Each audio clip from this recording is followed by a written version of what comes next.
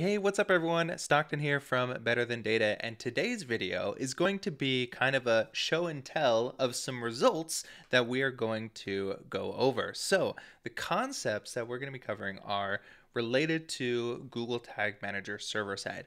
So one of the concepts around Google Tag Manager server side is this idea of tag consolidation and being able to remove JavaScript and different codes from your website directly, and the events get sent through the server side instead of being triggered directly on the page. So that's what we're going to explore today with some results from my test site that you may find interesting. And I know I found it quite interesting. Now, you don't have to be as advanced to always be doing stuff with server side and messing around with that type of stuff. No matter where you are on your tracking journey, there's probably some hurdle you're facing. There's probably a next step you can get to.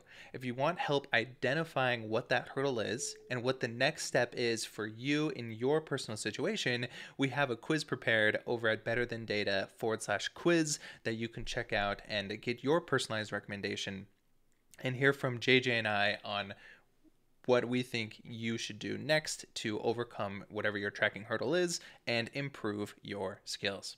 All right, let's jump in. So what I want to show here is, let me show my face, is kind of the theory of what we're talking about. So right now, if we have our page, okay, and we have Google Tag Manager on our page, and inside Google Tag Manager, we have all these different tags.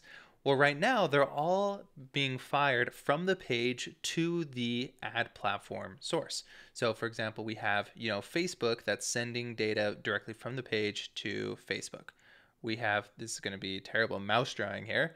We have Google Ads, right? That is interacting with the tag on the page, is sending data directly to Google Ads URL. And then we have TikTok and we have Snapchat, and all of these platforms are sending data from the website, from Google Tag Manager by a tag to whatever the platform is. So the idea of tag consolidation is, instead of having all of these platforms interact directly from the website to the ad platform, we can introduce the server-side Google Tag Manager container, where instead of having many tags here, you only have a few tags, one or two tags. And those first send data to the server-side container, but then the server-side container has all of those different marketing tags that then sends the data on to the other platforms. So what we're effectively doing here is we're reducing the number of requests and the calls and the loading of all of the codes that need to run directly in the browser, sending data to the different ad platforms. And we're saying, instead of having all of these outbound requests and loading all of their different external JavaScript libraries and things like that, we're going to just have a single tag that sends data to the server container, and then it's the server container's job to then forward all of those details on to everywhere else. So to conduct this experiment, I've got my test store here, so it's WooCommerce. And I loaded it up with all of the different tracking tags, not all of them, but like a lot of the tags that we see are really common. So we have Google Analytics, GA4, Facebook, Klaviyo, Snapchat, TikTok, and I think that's it. So those 6. And we ran a few different tests with those 6. And I used GT metrics to get page speed insights for that. So to establish a baseline, the first tests I ran were without any tracking, without GTM even on the page. So these are some of those results. We've got largest contentful paid at 853 and 2.4. And I ran it multiple times just so, we're not relying on one test, just as a way of myself kind of validating results here. So then the next one without tracking was 619 and fully loaded at 2.2. And I'll just kind of run through these. I put all of this in a table at the end. So then we have 518 and 2.3. So it's kind of seemed to me like the more tests I did, almost better performance got. It's like it was warming up the server. This is the server hosted on DigitalOcean. But then I tested change location. So the first 3, I did 4 tests. The first 3 are always in Vancouver, and then the last one is in San Antonio, and I'm in Las Vegas. So that's kind of the locations.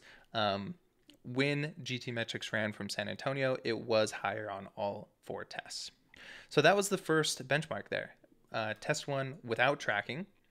Then this one was when I included GTM with all of those tags. So all 6 of those different ad platforms. Actually, it was more because there was Microsoft Ads and Microsoft Clarity as well. So then we ran the test and we went from, what was it over here? 853 to 629. So performance even got better. Fully loaded though is at 3.4, whereas 2.4 over here. So that metric did increase when we introduced all of the different tags and GTM. We verified it with 3 different tests. So 479, 2, 563, and 2.2. And then when it ran from Texas, 1.5 to 4.5. So it went from 3 to 4.5. And then we ran one more test where we consolidated tags. So the tags that were able to move to server side. So server side currently has these tags available to take the one stream of data coming in, whether that be the GA4 tag, most likely the GA4 tag, and then the server container takes that GA4 data and uses it for all of these other tags.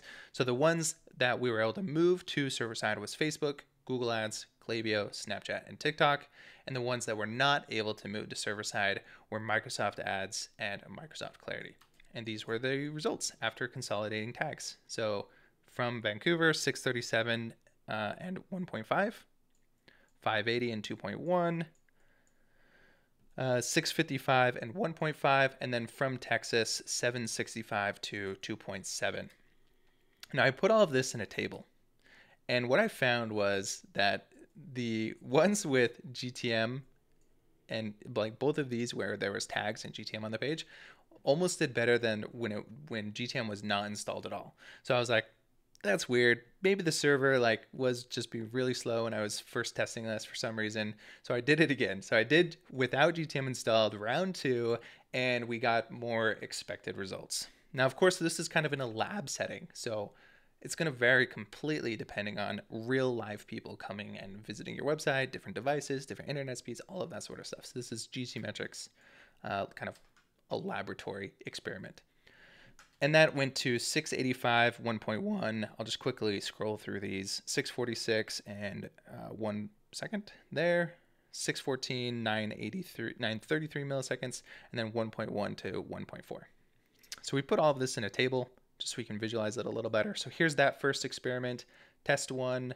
We've got all of the metrics here. And what I found really curious was these 2 metrics here. So without GTM, the first test was 2.5 seconds and 93 or 933 milliseconds. With GTM and all tags, fully loaded average was at 3 seconds and onload time was at 1.31. Then when we did the consolidation of tags, it went down to 2 seconds on average and 0.78. So this, I think, is where the interesting part is. So we did save a full second on fully loaded time when we moved those tags to the server side. And keep in mind that it's also that's kind of just the page view, right? It's not taking into account any of the other events that a user would actually take on the site, clicking around, adding to cart, all of those different things. So basically with GTmetrix, it's just the page view, right? So on average, we did go from 3 seconds with all the tags to 2 seconds with consolidated, and from 1.31 seconds on load time to 0.78 seconds on load time with tag consolidation. And then this is the round 2. So you can see a big difference between without GTM round 1 and without GTM round 2. Went from 2.5 to 1.1 and 0.93 to 0.76. And I think that's just kind of explains like the variability that servers can have. And maybe it's just my little test server that's like that, but there is variability, right? So anyway, these are the results, and we won't go into detail on how to actually convert all of those tags from the web GTM to server GTM, but for incremental performance, right? If you're looking at for that incrementality, then you definitely may want to look into moving your tags from firing in the browser to moving to server side. So I would be very curious to hear your thoughts. Have you done any experiments like this? And what do you think of my results?